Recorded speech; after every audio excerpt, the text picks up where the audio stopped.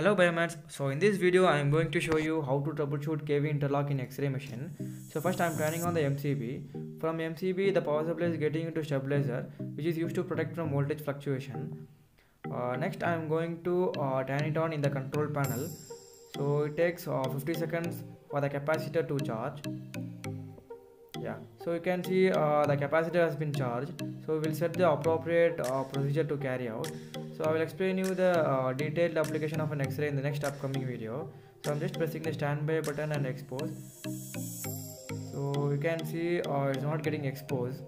So you can see there is a KV interlock in the display. So let's open the generator's outer cover. So you can see there is a red light is glowing. So there is a red LED is glowing. So that means there is a problem. So these are the possibilities. We'll go with one by one. So first we'll check the feedback signal cable which is connecting to pulse 19 board and pulse 21 board. So I'm just cleaning it and I'm just checking is there any loose contact in the cable. So there is no loose contact, so I'm just reconnecting it. So I'm just checking for pulse 21 board also. So I'm just cleaning the cable and also I'm cleaning the board. So I'm just checking is there any loose contact. So I'm just reconnecting it. Sometimes loose contact also, due to loose contact also the red LED can glow. So we'll just go with the next step. So we need to check the set KV value, but before that we need to set KV value as 50 in the control panel, so that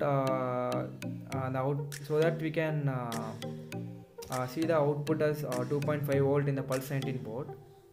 So you can see the second pin and the ground pin. So these two are the test point for the set KV to check the set KV. So you can see the set KV value, it is displaying 2.4.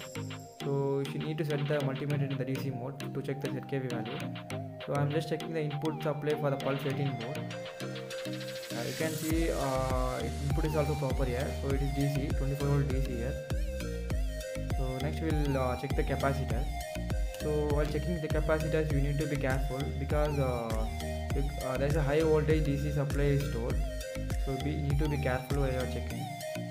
So we need to discharge it. So I'm just going to use test amp, so which is connected in series. So now I'm discharging the capacitor.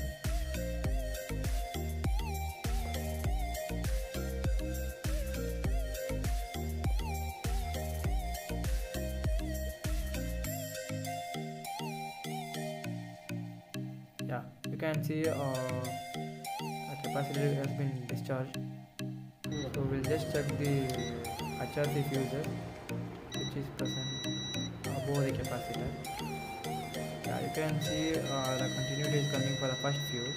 So we'll go with the second fuse. You can see there is no continuity is coming. So we'll remove it and we'll check one more time. So I have removed it. So we'll just check continuity. So you can see there is no continuity. So we'll replace it with new one. So it's an 100 amps fuse. So it will be available in locally. So it will be available in markets. So we'll just check the continuity for the new one. So you can see continuity is coming. So we'll replace it.